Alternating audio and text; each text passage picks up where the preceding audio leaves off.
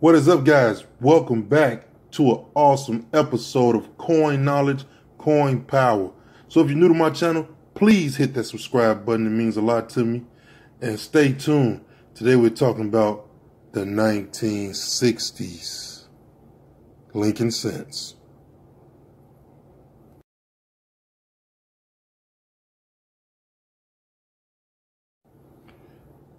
Okay, guys, all are welcome. Welcome. We're talking about today's 1960s Lincoln cent. There you see we have Denver and Philly. I'm going to show you guys the difference between the two and the similarities between the two. So stay tuned, guys. We are here. You probably can't see it with the naked eye on the camera. I'm going to show you guys under the scope. So let's go ahead, guys. Jump right into it. Things you need to know.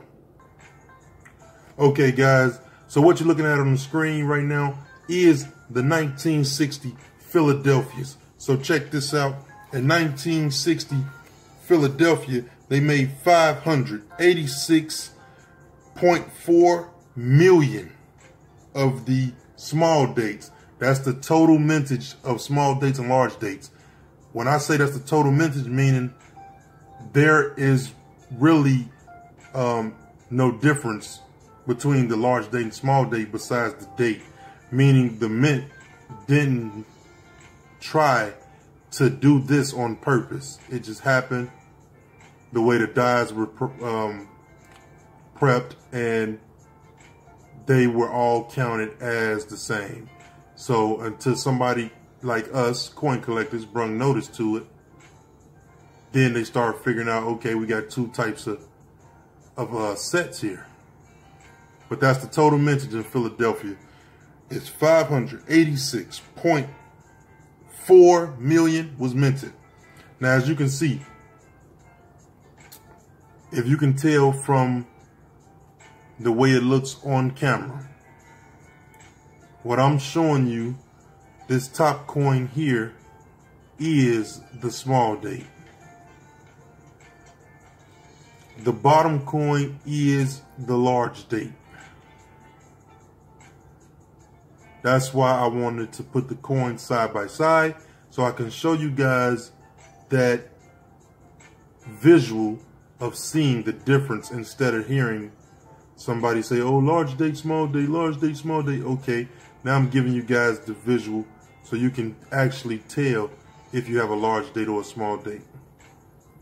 Now, as you can see, the 6 on the large date at the bottom here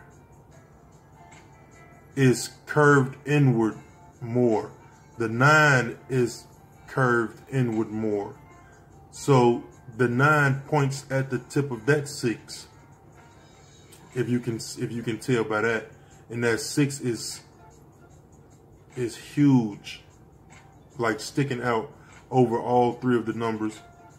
The circle is huge. Check out this small date. Now the small date, as you can tell from the bottom, see how the small date is so small they don't really curve inward. Like they like curve kind of like a C halfway.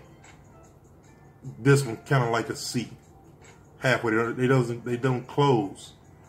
They don't close all the way, and the O look like a little donut, I would say. So that would be the Philadelphia.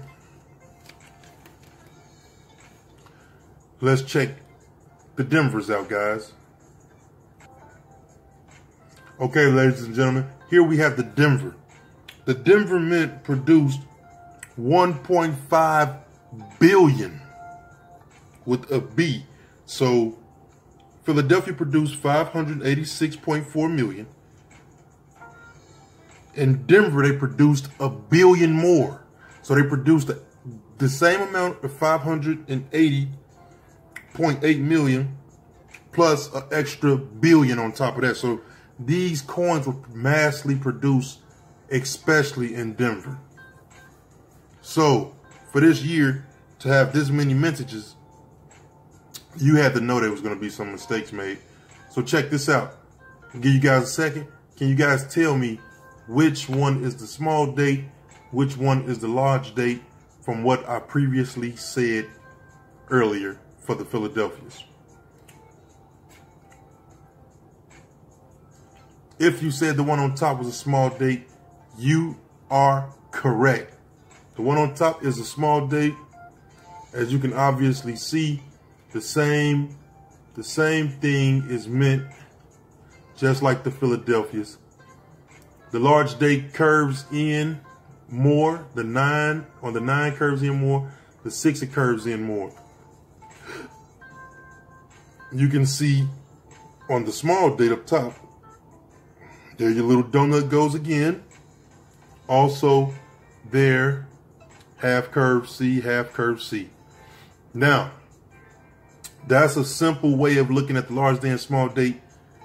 But if you guys are into varieties and errors, now let's talk about that. There is a repunch mint mark, which would be a D over D. That's a repunch mint mark. That would be a D over D. They also have repunch dates. There are large dates. There are small dates over large dates. And when you look at one under the scope or under a loop, a jeweler's loop that you use, you will be like, wow. Don't have an example here today. I will have an example in the future. But always check your change, guys. Check those mint marks. Check for that small date over the large date. By me showing you this comparison, you will see this little small date right here on top. Just imagine that pressed over this large date down here. So that means this 6 will still be sticking out above that little 6. That little O right there will be inside of that large O. So just use your imagination, study, look things up, and enjoy the hunt and keep the hunt alive. I appreciate you guys for joining me for Coin Knowledge, Coin Power. That is your 1960s. These are just a few specimens that I have. Let me check these other few. So right here, guys, I have a few more. Let's check for some repunch mint marks. Let's check for some small dates over large dates.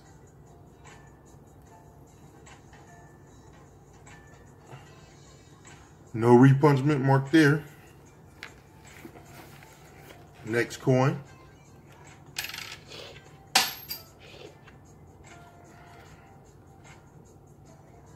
No repunch mint mark or no large date over small date.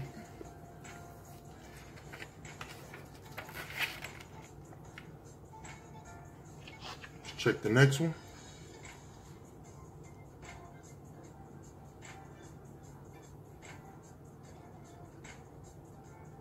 Same thing, no cigar. Last one.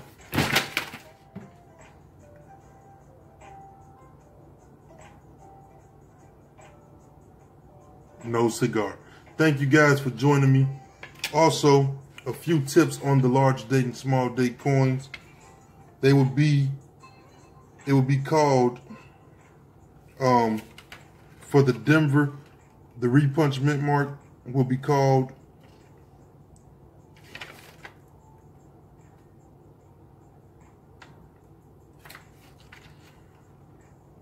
FS 01 1960D 502, or in Konica terms, RPM number 1. For the large date over the small date, it will be called FS 01 1960D 101/501. Konica words, DDO number 1, RPM number 1. Thank you guys for joining me for the 1960s light show. And see you guys on the next one. This is BLKSteel checking out. Peace.